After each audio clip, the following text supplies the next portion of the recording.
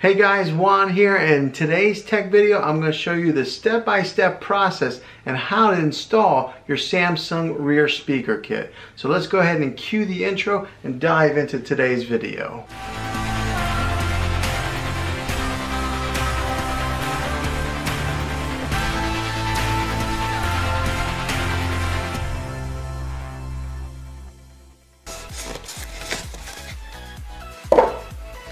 Alright, inside the box here we do have the speakers. It's got that metal grill on there, metal grill finish that matches the sound bar that I have. The black and white or black and red inputs, where if you did want to wire this thing with these wires, but this is a wireless,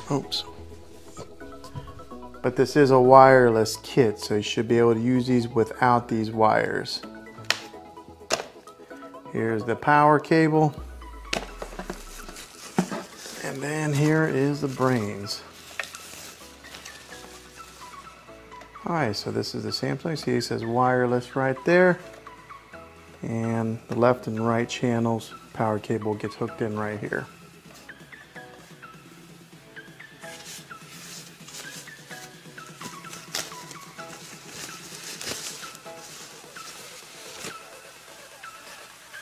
Okay, so let's get a good look at these speakers here.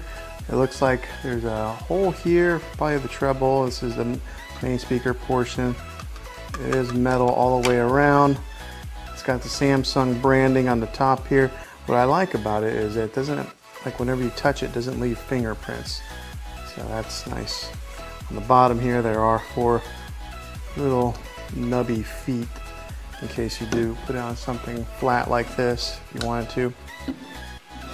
Looks like it does slide though. It's not, they're not like rubber feet.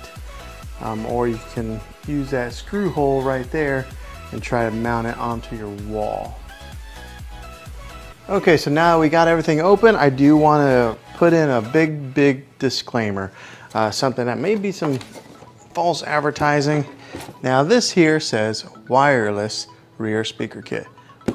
Samsung's definition of wireless and mine are a lot different, because you actually have to use these wires in order to use these rear speakers. The wireless part here comes with this thing here connecting to the sound bar. So that's what's wireless. But the actual speakers itself, they have to be plugged in with these wires and then hooked into the main base here. So that may be a big discrepancy of people wanting to buy these speakers, because they may be under the understanding of that you just buy these things and you can set these anywhere you want.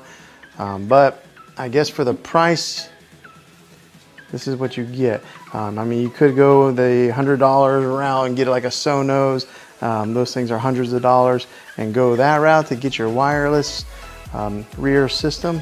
But that's what these are. So let's go ahead and continue with the unboxing and get these hooked up. Okay, so now that we have the speakers outside of the box, we're going to hook up this speaker wire here, and it's pretty self-explanatory. There's a black tab, red tab. Just hook them right into where they match in color. Just kind of push it in there until it stops. Right here and here.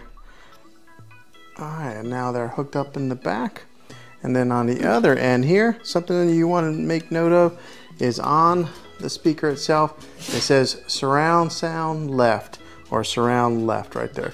So whenever you do hook it in, you want to make sure you're going into whichever one is left or right on here, which is labeled as L and R. Okay, now last but not least, as far as connecting up the cables, is the main power cable here. And that just gets plugged in just like so. On the other end, looks like this. So one thing I do like about some of these newer Samsung devices is they're not, sometimes you get these big old electrical brick outlets that end up taking up like 2 of your plug-ins whenever you plug it in, but this is nice and narrow, it just plugs right in. Okay, so now that we have everything hooked up here and unboxed, let's get it hooked up to the sound bar. Okay, so we're going to go ahead and plug in the sound bar now.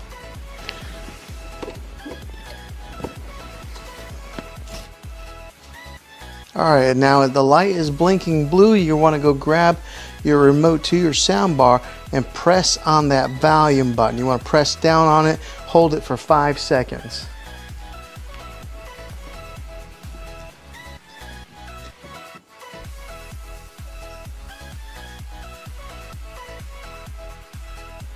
Okay, so on your sound bar, you're looking for ID set to pop up on it.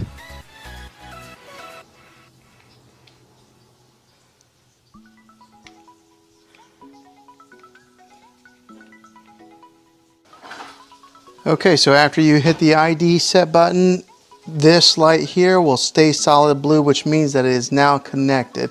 If you do have any issues with it not connecting on the back of this unit here, there is a spot, there's a hole right there that you'll stick your pen in like this, or pencil, and stick it in there and hold it, and that throws it into a blinking blue light, so that way your sound bar can set. Because what ended up happening was it went to red, it didn't stay blinking blue long enough, so I actually had to do that. So it was easy though. After you click it in there and you hold it, turn on your volume button on your sound bar remote for 5 seconds, it was almost instantaneous after it connected, and now it's blue, showing that it is connected.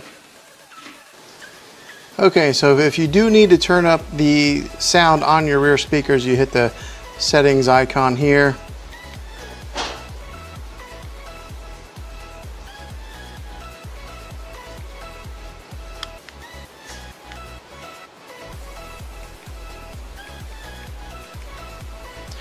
All right, so you'll hit the settings icon here and you'll select it until it says rear, R-E-A, like that, and then you'll just turn it up based on that. Okay, so that is how you set up this Samsung rear speaker kit. Hopefully this will help you out, but I do want to give you guys a bit of note of caution of which models are compatible with this, to make sure you do have a Samsung, and I'll go ahead and tell you those right now, just to kind of save you the research of looking it up. But it is the M360, the M450, M4500, the M550, and that's it. So make sure you have that model of Samsung soundbar before you buy this wireless rear speaker kit. But hopefully this setup and unboxing was helpful to you. If it was, go ahead and throw a thumbs up on this video and subscribe to this channel. I make tech videos all the time, and I'd love to have you back in the next one. So until then, go out there guys and be creative.